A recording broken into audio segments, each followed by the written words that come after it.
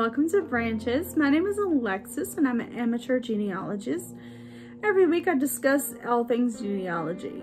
In today's video, I will be discussing a short summary of Jesse Garret Plunkett's life. Let's get into it.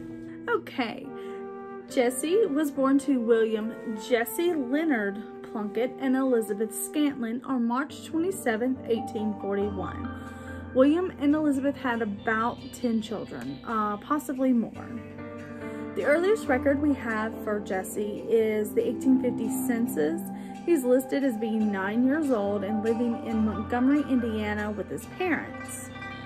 In the 1860 census, he is listed as 18 years old, and it must have been taken just before his birthday in March because he should have been 19 that year. He was living in his mother's household with 3 younger brothers, Robinson, Ransom, and John.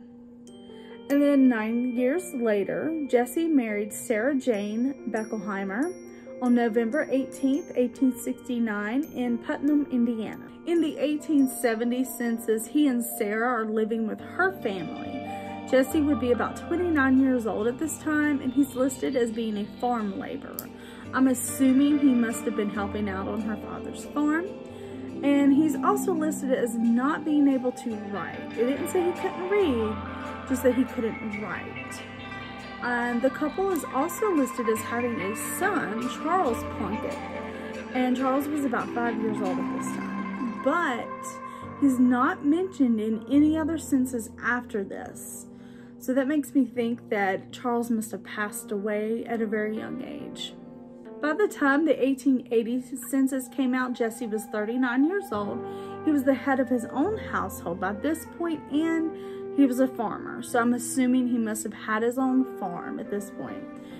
And he's, the other people listed in the census are his wife, Sarah, of course, a son, John H., a William B., and an Artie O., and Lucinda. In 1890, we find the family living in Eel River Township, North Salem, Hendricks, Indiana. That's a mouthful. The 3 older sons have left the home at this point, and now the only people left in the household would be Sarah, Jesse, and Lucinda, the daughter, Jesse L., the son, and Thomas N., also another son. At the age of about 69 years old in the 1910 census, Jesse is still farming, and 2 sons are currently still living with he and Sarah, John and Thomas. Now, John was 39 years old at this point, and Thomas was 24. Thomas is the baby. In the 1920 census, Jesse was 78 years old, and the census must have been done in January because Jesse passed away February 18th, 1920. Just a month before his 79th birthday. He did leave his wife behind as she was still alive, but she passed away in July of the same year. Jesse and Sarah would have a total of about 6 children, that is including Charles, and he was a farmer his entire life, and he must have been a pretty hardworking man to provide, for his family.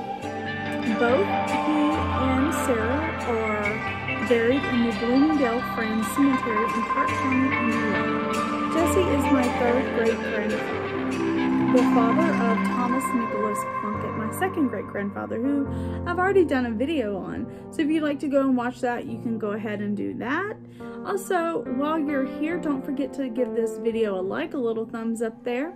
And don't forget to subscribe and hit that little bell so that you'll be notified every time a video goes live. I'll see you guys later.